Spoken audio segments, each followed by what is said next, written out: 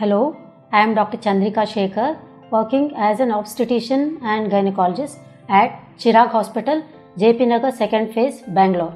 And I am also a consultant visiting Malati Manipal Hospital, 9th Block, Jayanagar, Apollo Cradle Hospital, 5th Block, Jayanagar.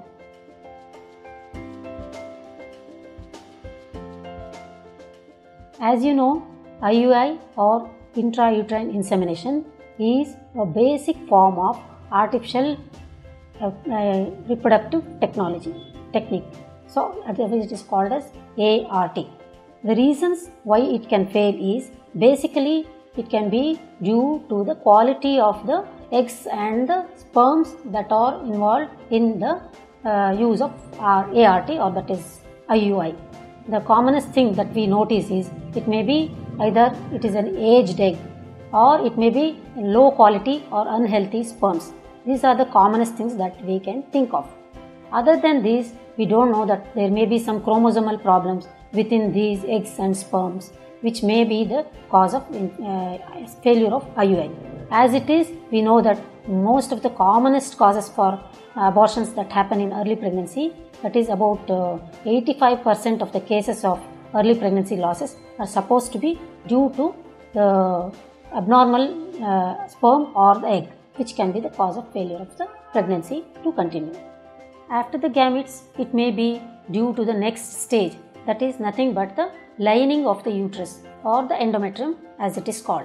That lining of the uterus or the endometrium should be proper in order for the fertilized egg to nidate in that particular area.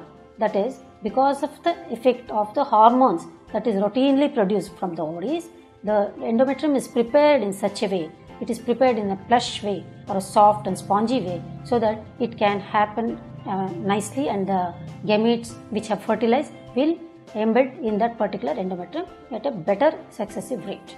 And after this, we may have to think of some other causes, that is the hormones that involve in protection of the pregnancy. The pregnancy protecting hormone that we can think of is progesterone. Progesterone is normally present and it is normally produced from the base of the ovaries which has released the egg to protect the nidation and continuation of the pregnancy. But there are some times wherein there will be some deficiency of this progesterone which can be the cause of failure of IUI. But as it is, any gynecologist who is doing the procedure of IUI will look into all these factors, and to the extent possible, she will rectify it and see to it that the success of the IUI happens.